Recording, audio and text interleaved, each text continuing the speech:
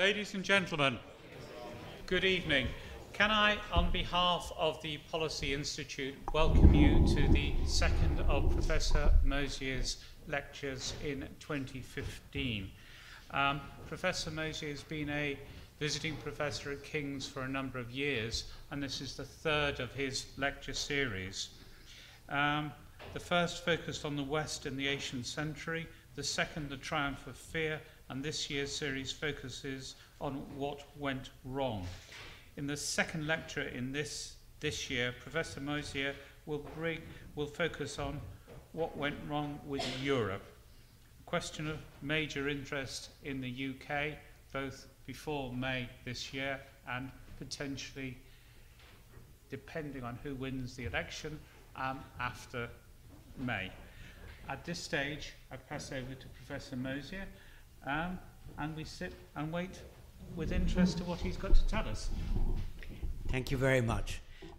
I realize when asking the question what went wrong with Europe, that being on the other side of the channel, I might have had a different starting point, and maybe therefore a different way of thinking. On this side of the channel, nothing went wrong with Europe for a lot of British citizens. Everything went according to plan, which is badly. Why should it have been otherwise, since Europe, from the very start, was an utopia? And I think in the British view of Europe, of course, you have to combine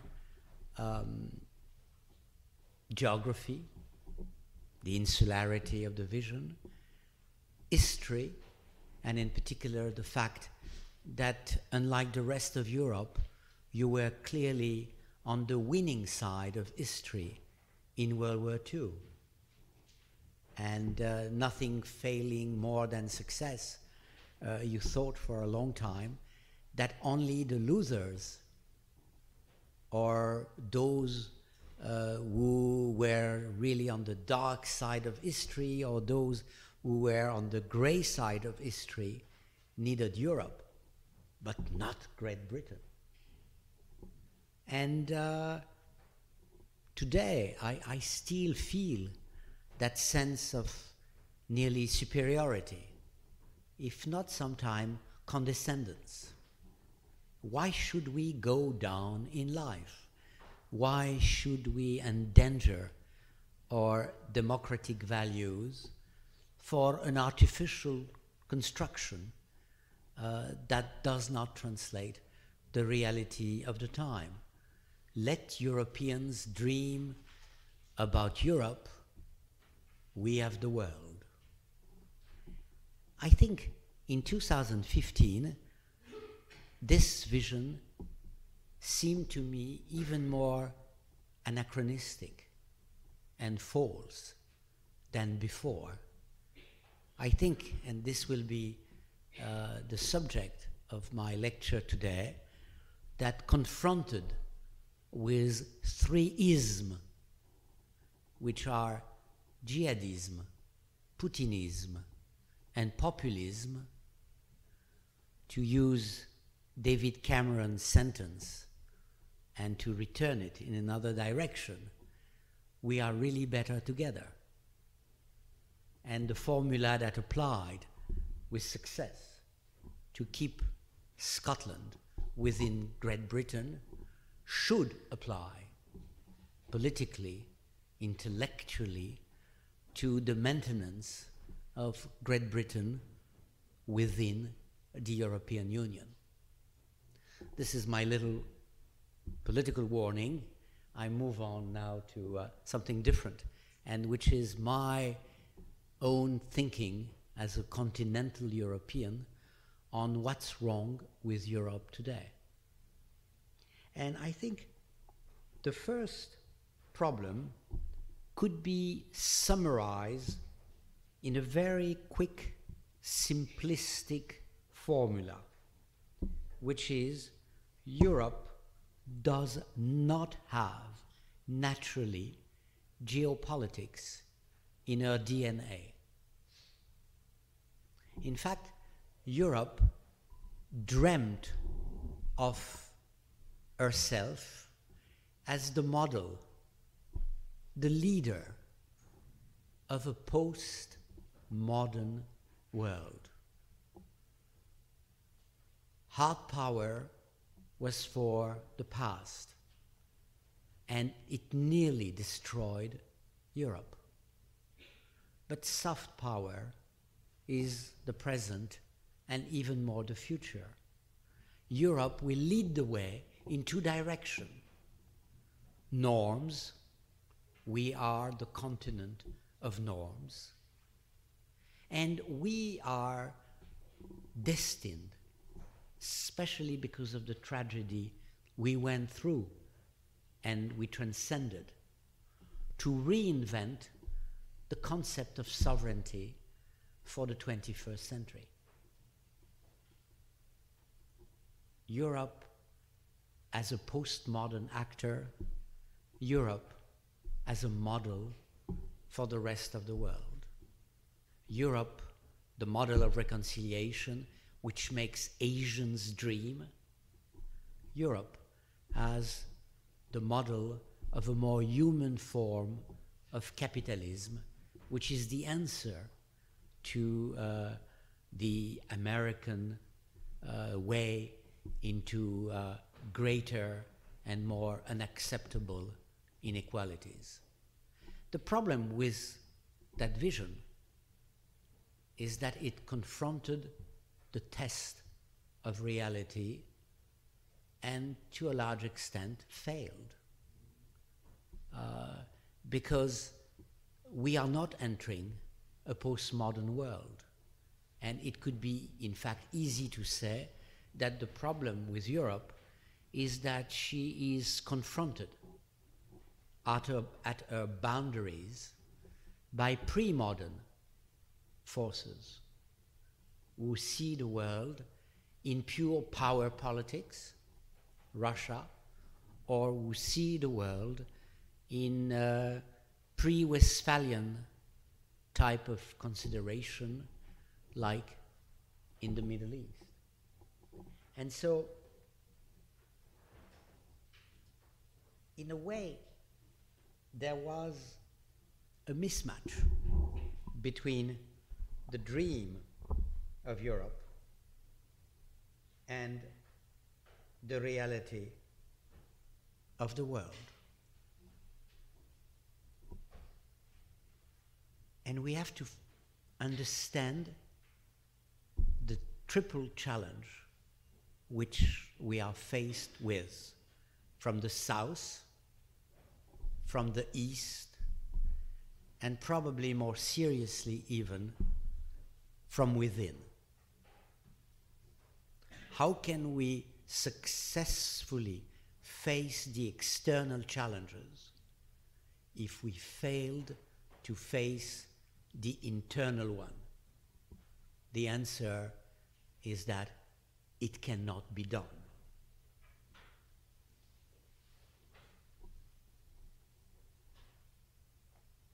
For more than 10 years, between 1990 and 2000, the European debate was dominated by two words: enlargement and deepening.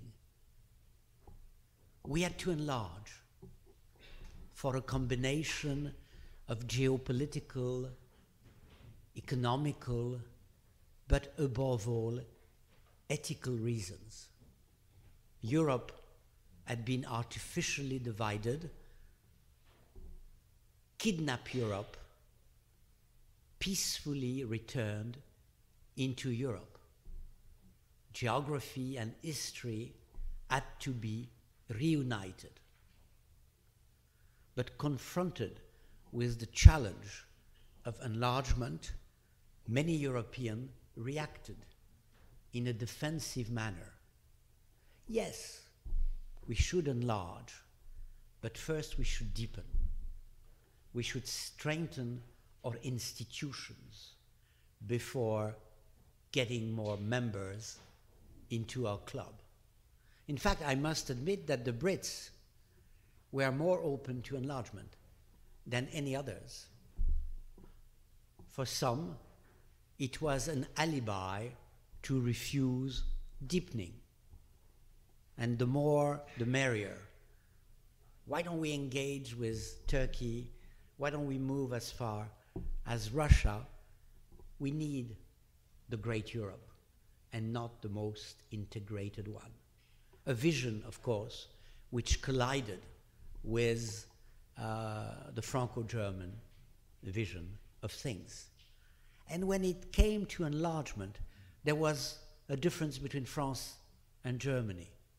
France felt that enlargement, especially to the east, would move the center of gravity of Europe towards Berlin.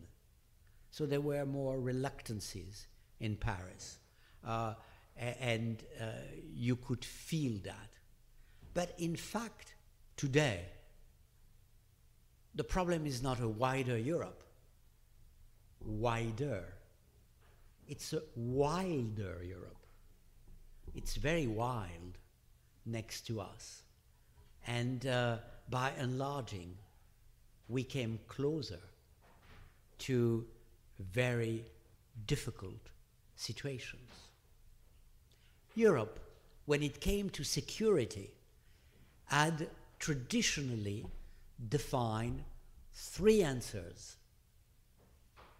Europe saw herself endowed with three cards. The problem in 2015 is that the three cards defined by Europe have to be seriously updated. The three cards I'm about to describe have all deep fallacies today. What were those three cards? US protection. Europeans felt that in case of a problem, there was an ultimate life insurance constituted by the United States of America. It was all right with the British, the closest ally of Washington. It was all right with the Germans, who felt that after the 12 years of barbarism they went through, it was good that their power should be focused on economic and not military side. It was all right with Scandinavia.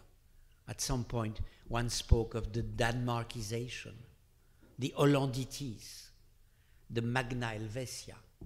It was slightly less all right with the French, but by the end of the day, we too were very happy to have the American behind us. The problem is that America is much less interested in Europe than America was. And since the adventures which ended badly in the Middle East, America is much less enthusiastic at being the gendarme of the world. When she has to, she must do it. But she's telling the Europeans in so many ways, you are on the first line now. You are on your own. Maybe you have to become serious. Maybe you have to rethink your priorities. Can you become a hard power? Can you leave the world of Venus to enter, even at the margin, the world of Mars, to use the categories of Robert Kagan? The second card of Europe worked extremely well. was the card of enlargement. Europe works, so to speak, by capillarity. The secret weapon of Europe to impose peace on its neighborhood was a simple formula. You want to join us? Behave yourself. We are a club of democracy, rule of law, peace, capitalist rules, well accepted. You understood those rules, now practice them. And in fact, it worked. It worked in particular in the Balkans. Croatia is in the European Union. Serbia will probably enter at some point. By the end of the day, the war in the Balkans was solved by a combination of the hard power of the United States and the soft power of Europe, even if the soft power, if Europeans contributed their hard power to the solution of the problem. But of course, we cannot use that weapon of enlargement against every country that misbehave. It is not the vocation of Europe to include all the countries of Europe. And so we defined a third card, which has been summarized under the concept of neighboring policy. In French, bon voisinage, good neighboring. And this policy was defined to create a specific relation with countries that we didn't think were deemed to enter Europe in terms of the European Union, but who should behave as the outside members of the club, the invited guest that sometime you would accept, though they would not have been granted full membership. And it worked through two special arrangements, one towards the south, which was called the Union for Mediterranean. In fact, it started very badly as the Union of Mediterranean, Union de la Méditerranée, which immediately provoked the fury and legitimate shock of Germany, who was presented with the plan without being informed of it in advance. And then, in 2009, we had the Eastern Partnership towards the countries of the East that were not supposed to join the European Union, but would have special relationship with us. Georgia, Ukraine being one of the two key countries. And of course, we had a specific country in our mind, Turkey. We wanted to give something to Turkey except membership into the European Union. And of course, it did not please Turkey at all. You invited us 40 years ago in your club. We did a lot of things, and now you are offering us this bone to chew. Are you joking? But the problem with that neighborhood policy was that suddenly two events make them deeply irrelevant. The Arab Spring, and especially the failure of the Arab Spring, and then the Ukrainian crisis. How can you develop a good neighborhood policy when there is violence, explosion, war, engulfing those countries? And we've seen in the Ukrainian crisis the evolution of the situation.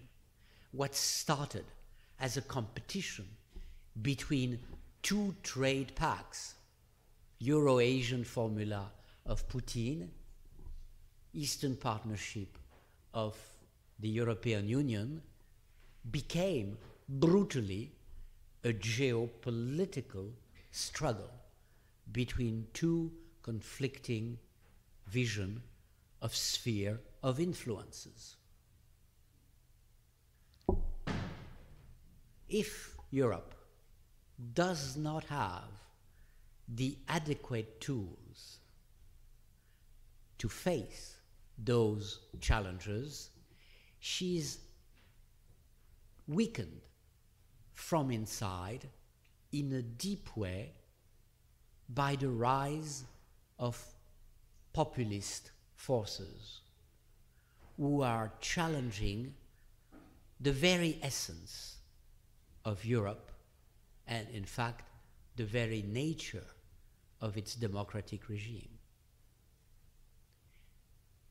It's very difficult to make comparison between UKIP in Great Britain, the National Front in France, the Golden Dawn in Greece, and whatever. Jobbik and or Fidesz in Hungary. Each populist force is specific, and it would be very dangerous to create an amalgam amongst them, except they share something in common, which has been defined by the French political scientist Dominique Moisi under the formula patrimonial populism. What they are fighting for is the preservation of what they feel belong to them. Work should not be given to foreign workers. Identity, why should I be submitted to the threat of others? And of course, they all share a detestation for the European construction, which is the beginning of the other, in their deeply anti-elitist movement. They are xenophobic, but xenophobia probably means something different in each country. And by the end of the day, they don't like Europe because they don't like democracy. They are deeply, in fact, it's difficult to say, but in my country, France, there is clearly a return of the perfume of the 1930s, with the National Front sharing anti-Islam open statements with more hidden anti-Semitic statement and pronunciation. Whereas I don't think there is an element of anti-Semitism in UKIP in Great Britain, or if it does exist, it's very well hidden. But those forces have something in common. They are gaining ground. And they are gaining ground because traditional political elites in Europe have all failed to define with clarity the European project.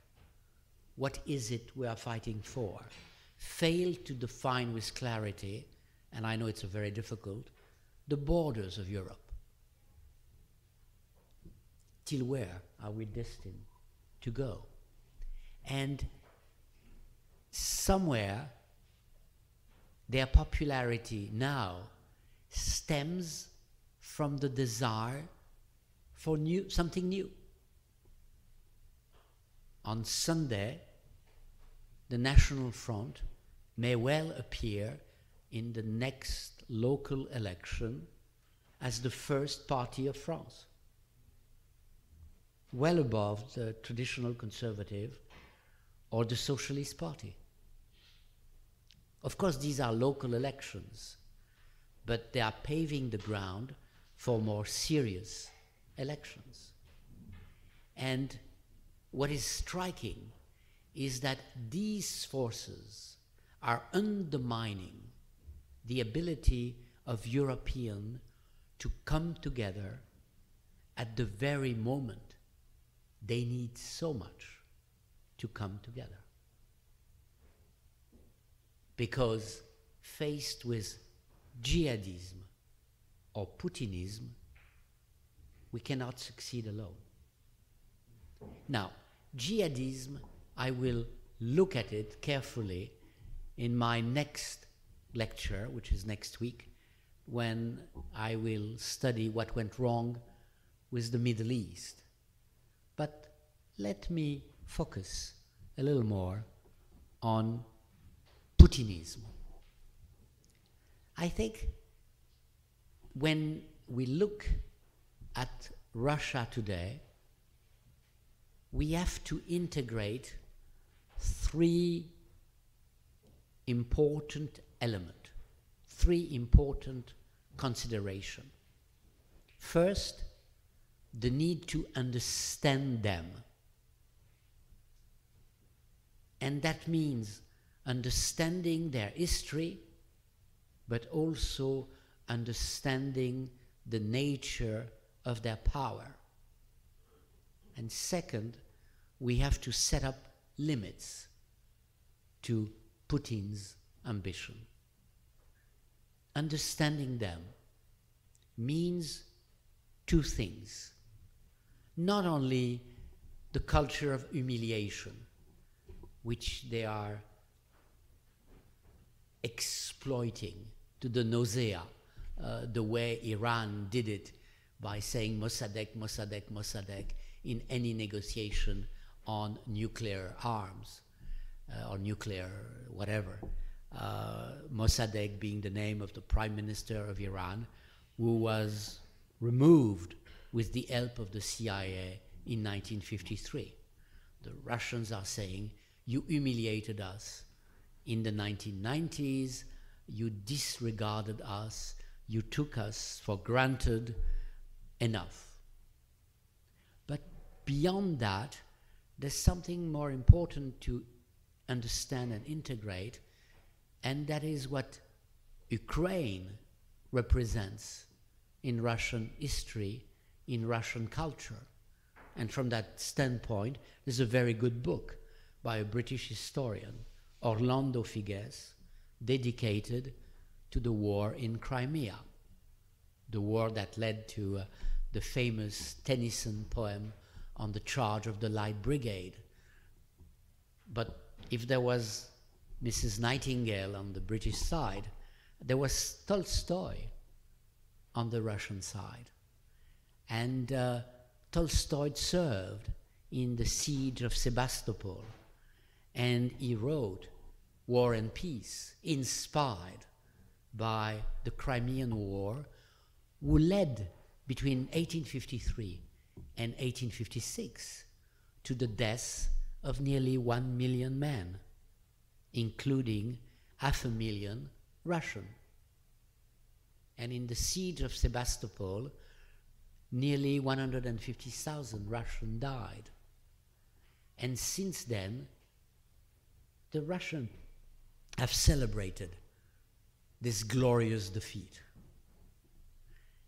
And when the Soviet Union collapsed, I remember being in Moscow discussing with my Russian friends, who were, most of them at that time, dissidents. They were so happy. But when it came to Ukraine or Belarus, I realized they didn't accept the departure of these two countries. They considered them as part of their identity. And so it's important for us to understand the roots of the Russian position. But understanding the roots of their position does not mean accepting what they are doing. Combining brutal force with absolute deceit. The ambitions of imperial Russia with the tactics of the Soviet Union at its worst. And so we do have to resist. And unfortunately, we are deeply divided on that issue. There are those who speak tough, like the British, but act, by the end of the day, relatively mildly, and those who speak very soft, and in fact can nearly be considered as ally of Russia in that struggle. And it's clearly the case of Orthodox Greece, but it goes beyond when you see the understanding of Italy or Spain.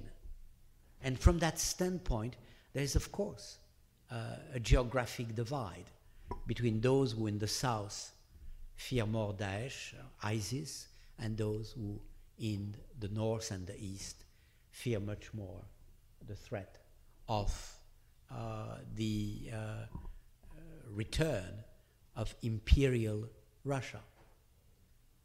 Which leads me to a major question. Is it purely a dream to consider that Europe has to return to be partly a hard power? Because soft power will not suffice. Is there enough awareness in Europe of the nature of the threat confronting us in order to arouse a sense of responsibility? Well, it's very interesting to follow the British debate.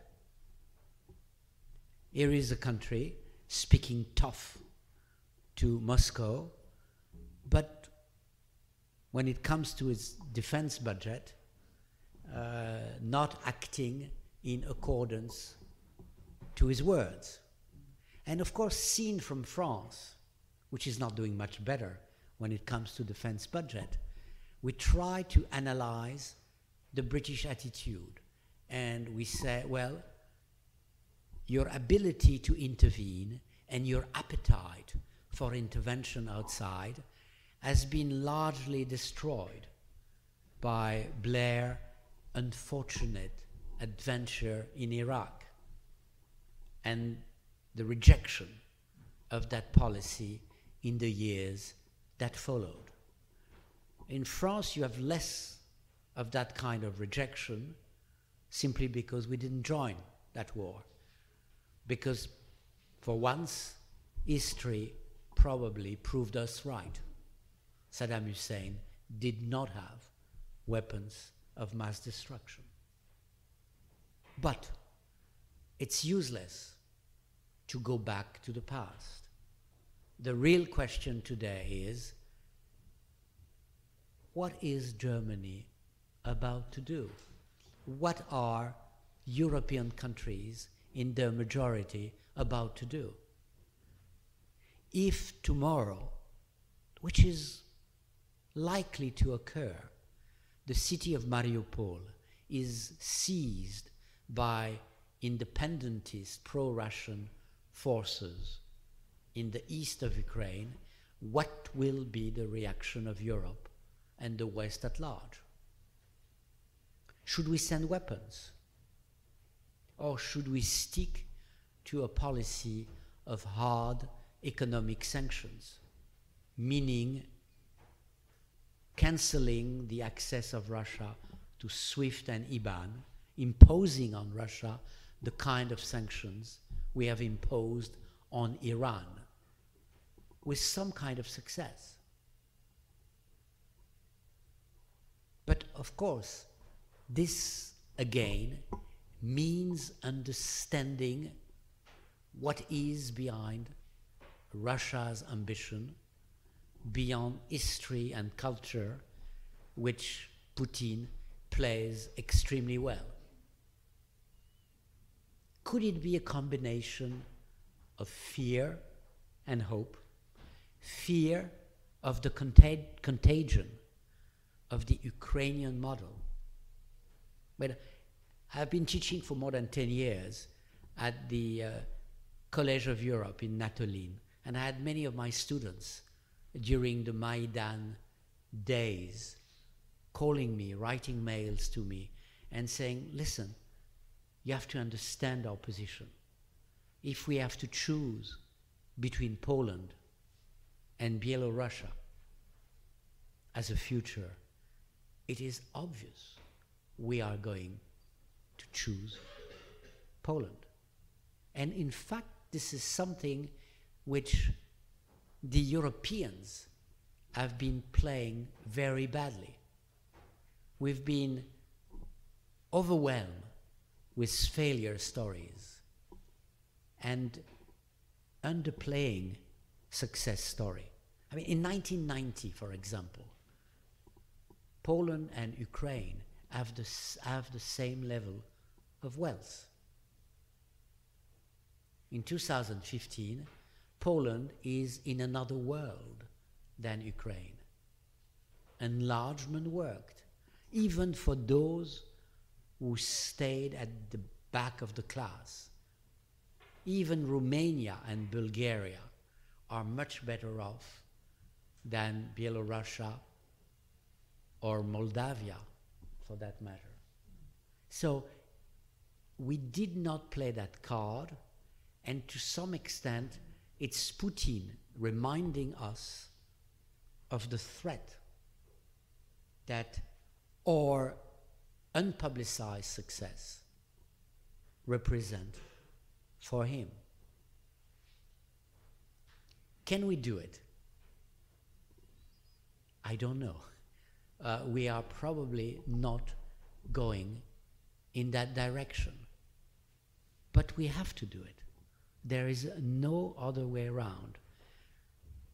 I would say Europeans have to wake up to the reality of a geopolitical harsh world in which soft power alone will not suffice.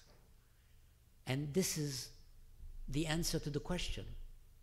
For many years, Europeans have lost their public opinion, their citizens, because they concentrated on the question how to build Europe, whereas citizens were expecting the question why to do it, and now how to do it.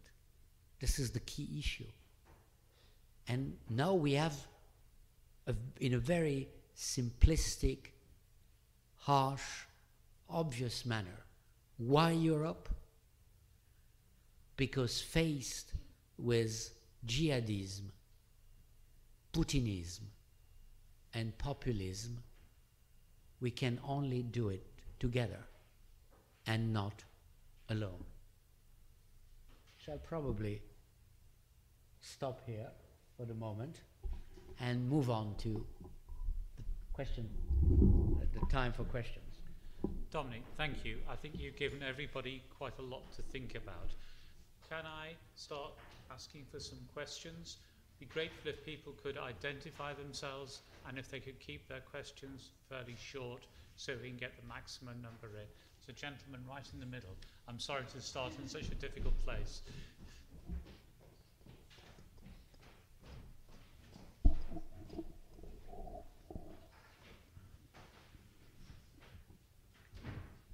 Thank you. My name is Charles Jenkins. I'm a commentator on Europe, inside EU. I would just like to ask what actually, a bit more, what could be done in Ukraine, because we don't want, I think, to get involved in a full-scale war with Russia and Ukraine. Is there any possibility of international peacekeepers supervising the Minsk? Presumably they would have to be from outside Europe, because Europe is biased. But I wonder, is there any, what practical measures can we do now? We've made all the mistakes we have, but where we are. Well, I had talks with Russian experts last week in Paris. It was very interesting to listen to them. Basically, in private, they were convinced that Ukraine was doomed, that the military was about to collapse, followed by the economy, followed by the state. I think what we have to do right now is to prove them wrong. And in particular, to keep Ukraine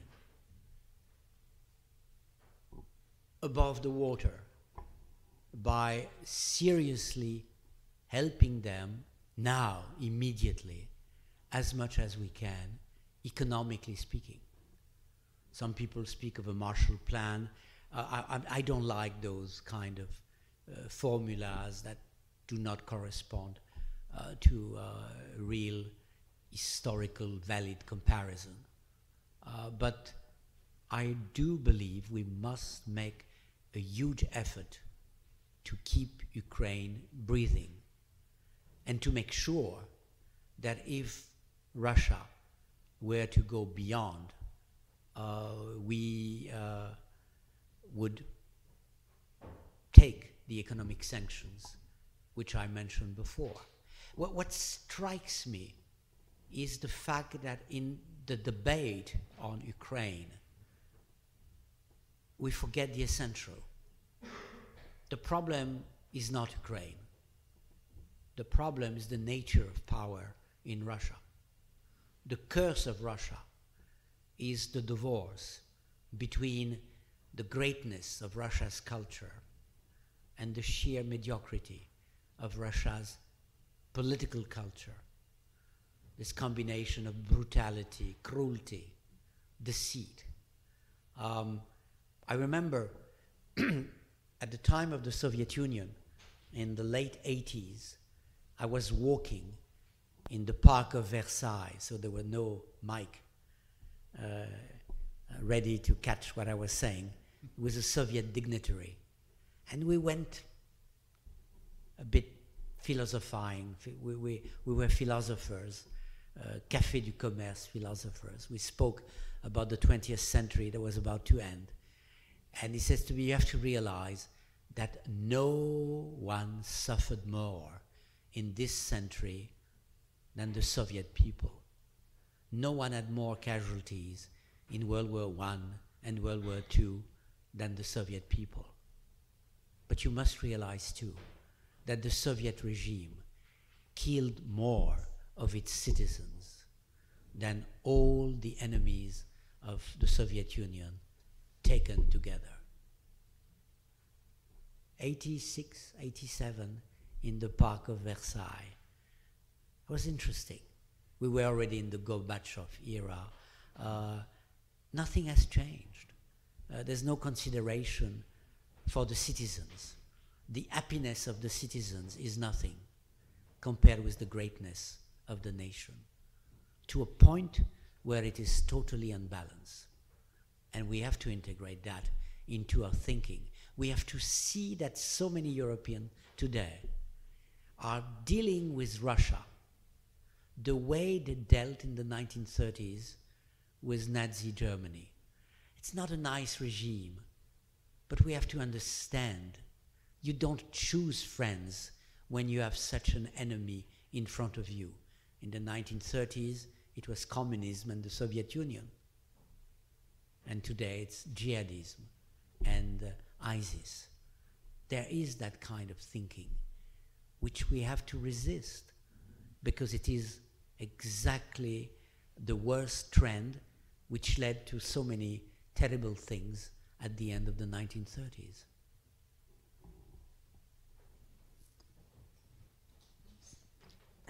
Linda Korsha, it concerns me that you don't appear to recognize at all or acknowledge the fact that to the extent to which the EU's agenda is dominated by corporations, and how that is linked to the complete disillusionment as people recognize that, and including the role of the EU in causing the Ukraine civil war, and particularly the role of the Trade Commission, which is the unacknowledged heavyweight part of the EU. And so they were there as the agents doing that. Whoever they were working for, clearly corporations. So this is where it came from. I mean, corporations like Monsanto is in there big time, for instance. So it's not even particularly EU corporations that that push from Brussels is for. I've actually been asking both in Brussels and here with the UK government where the push came from for the deep and comprehensive free trade agreement with Ukraine, and suddenly no one was responsible. No one was to put their hand up and say that they were pushing it. Similarly, your references to your own concepts about the UK don't seem to recognise that when you say UK government, and when you say UK, I presume you're talking UK government, that the UK government is in fact the transnational financial services of the City of London. That's who our government represents, works for. You'd like to comment? Yes, no, I think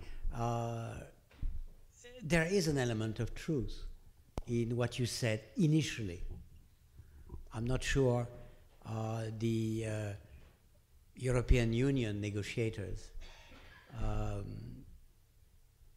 behaved in the most cautious or intelligent manner. But this was a pretext that was seized by Russia. The fall of Yanukovych took everybody by surprise. We did not decide to topple Yanukovych. It is the Ukrainian people in Kiev that decided that because of the total incompetence and corruption of the regime.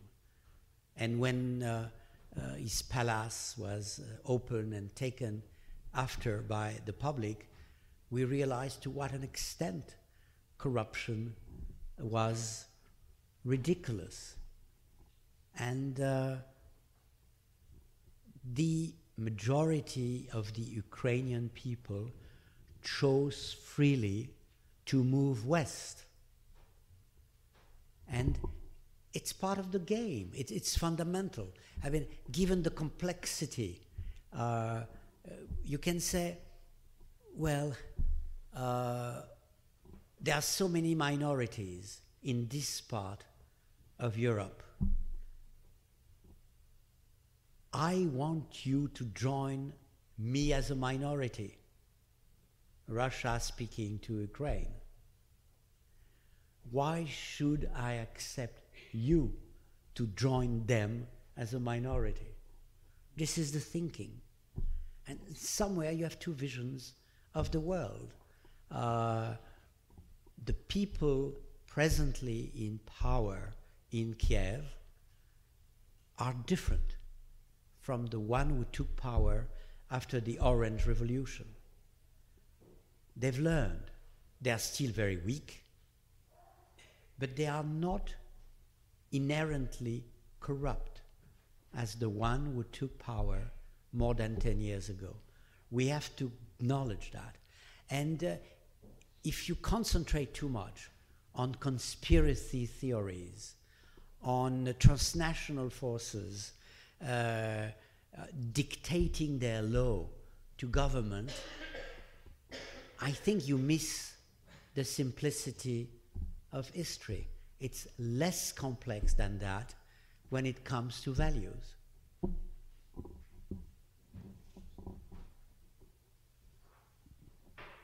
Hi, my name's George Curry. I work in the British political sphere. Can I first of all just thank you for a really fascinating analysis of Europe's problems and more broadly the European project. I wonder though, it seems to me that your justification for the European project is somewhat negative, and I mean that in the sort of liberal sense. You're offering freedoms from as justifications, freedoms from an imperialist Russia, freedoms from a jihadism we don't want to embrace. But I wonder, can Europe offer a more positive message to European citizens to answer that question, why Europe? Can it pose an answer to the question, what can Europe do for you, as it were?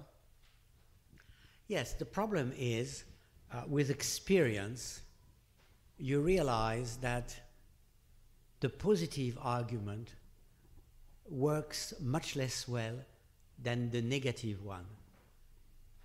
History proves that to do something for is much more difficult than to do something against. The euro was supposed to be the starting point of a spillover process. Since we would have a common single currency, we would have a common single foreign policy. Didn't work that way. It didn't work that way yesterday, precisely in the climate of that followed the end of the Cold War. Well, of course, there was 9/11, you had the terrible tragedies in Madrid and in London, but they were not perceived as attacks on Europe. They were perceived as attacks on Spain or on Great Britain. Paradoxically, the recent attack on Paris was more perceived as an attack on Europe than the two previous ones. It's not a question of the number of casualties. There were less casualties. It's the question of the context and the question of the nature of the targets. Many people felt concerned by the fact that caricaturists incarnating, sometimes in a very bad taste, the spirit of freedom were murdered.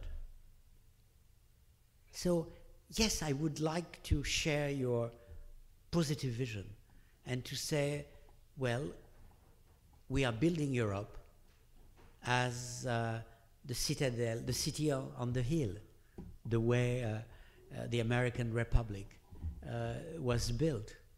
But it's not there. It's not there in European history because we went through so many catastrophes, and it's not there because of the geopolitical environment in which we live. So I'm not trying to scare people. This is not my goal. I'm trying to say to Europeans, wake up. There are, on the other side of the Mediterranean, or on the other side of your boundaries at the east, forces that want to kill you or to control you. And at that very moment where you have forces that want to kill you in the south or control you in the south, in the east, there are forces within you that are tempting you to lose your soul, to lose your sense of values, disregarding what makes your difference: democracy and the rule of law.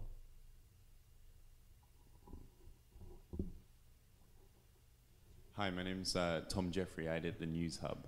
I think I agree with you when you say that democracy, you know, in a very confusing geopolitical situation, democracy has to be the standard you use for evaluating what's going on. So, you know, we look at the situation in Ukraine and we say, well, a majority of Ukrainians voted for a certain kind of pro-EU government, but I'm not 100%. And I wondered whether you'd sort of consider an alternative point of view, which goes everywhere, you know, including within Europe,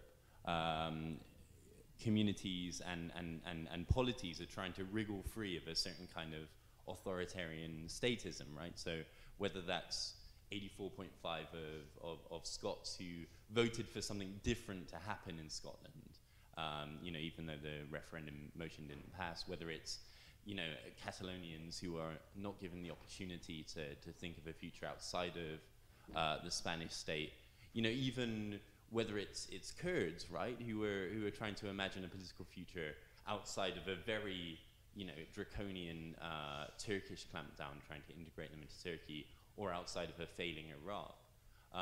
You know, what if once we get past this kind of Manichaean light and dark, democratic Europe versus authoritarian Russia worldview that still kind of has some kind of hangover from the Cold War? You know, what if the people of Luhansk and Donetsk actually see some kind of future that more accurately represents their sense of identity outside of the NATO bloc? Yeah. Do we need to take that seriously at all? Well, when it comes to the Ukrainian question as such, I agree with you. The problem is that Russia has redrawn by force the map of Europe in a totally unacceptable way. We have to find a compromise to accommodate the identity quest of the people of Donetsk, probably through some kind of federal system. But the seizure by force is, in the European territory, completely unacceptable. When it comes to the beginning of your question, I would say the problem today is to become larger, not to become smaller.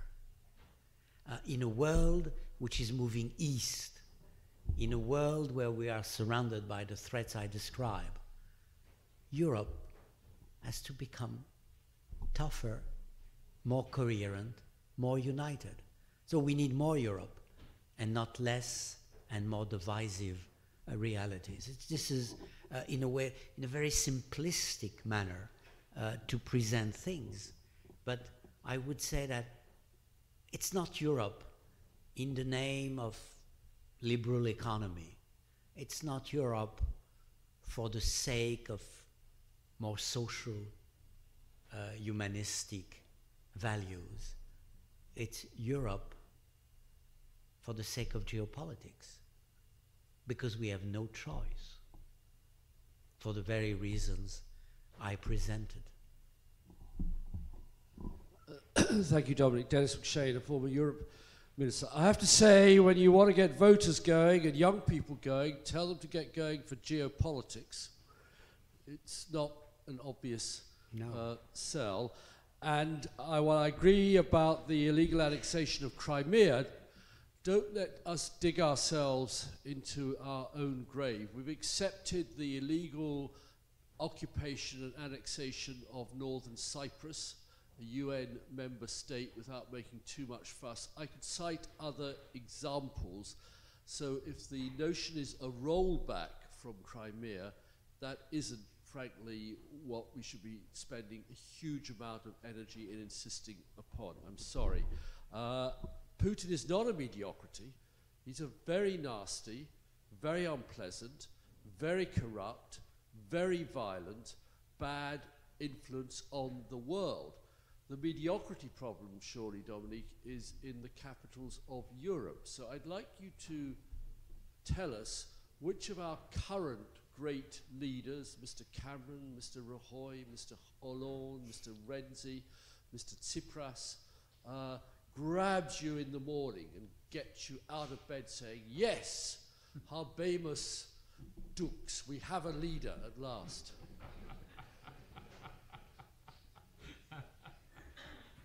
That's a tough one. That's a tough one. Let me try to think first. To answer your first question, I would say there is a difference between Turkey and Cyprus and Russia in Europe. I don't think Turkey was going to move somewhere else after annexing half of Cyprus. You don't know. I mean, Putin said very specifically many times that the worst catastrophe of the 20th century was the disintegration of the Soviet Union. What does he really have in mind? He sees us as decadent, powerless, whatever, divided. I mean, he has a formula that comes back all the time, which is reported to me by my friends. He says, look at the West. Gay marriage and a black president in the United States. How can you go lower? This kind of xenophobia towards, but that's him. That's exactly what he thinks. So somewhere we have to set up limits. I don't know how, but if we simply accept passively this continuous growth of force, where will we end? Your second question, well, I don't have an answer, but I can give you a little experience, a story. We were a group of 18 Frenchmen meeting Chancellor Angela Merkel a year ago in Berlin.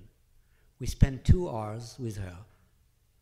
When we came out of that meeting, we all said to ourselves, well, for nearly the last 20 years, no French president has been a match to a German chancellor. And that is probably one of the reasons why the gap has been widening between our two countries. I think Angela Merkel did a good job on the whole. If I were to open my heart, I would say that I think Alain Juppé in France, who came to King's in June or May, would probably do a good job for France, be a statesman that would impose reforms. So people exist. You have to elect them. We have time for one more question. Gentlemen. Sandy Johnston, Ministry of Defence. The current European security strategy dates from 2003. In 2008, under the French presidency, we tried to renew it, and we failed. We produced a report on the implementation of the 2003 strategy. Federica Mogherini has now declared her intention to produce a revised strategy, launching in June this year and taking 12 months. How do you rate her chances of success? An even more difficult question than the one you raised. I don't know. My honest answer is that I don't know. I sense a growing awareness in European capitals of the seriousness, and I repeat that word, of the geopolitical situation. But Dennis is absolutely right. Can you mobilize people on geopolitics?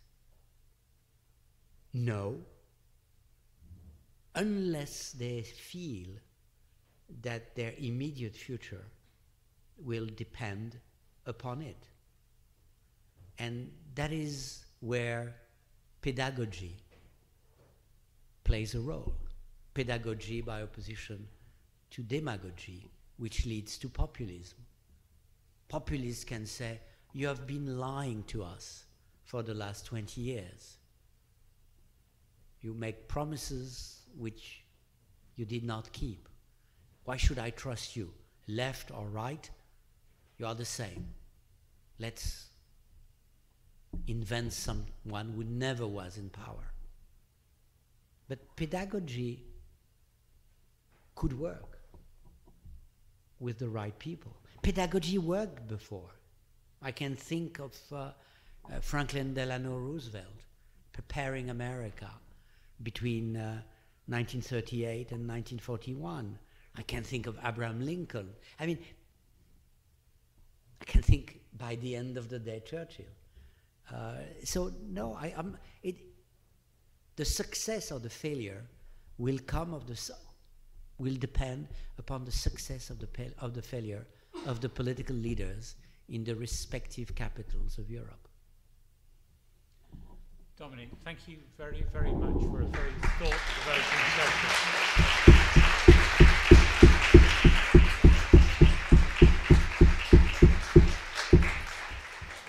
We look forward to welcoming everybody next week for the third lecture in the series. Thank you.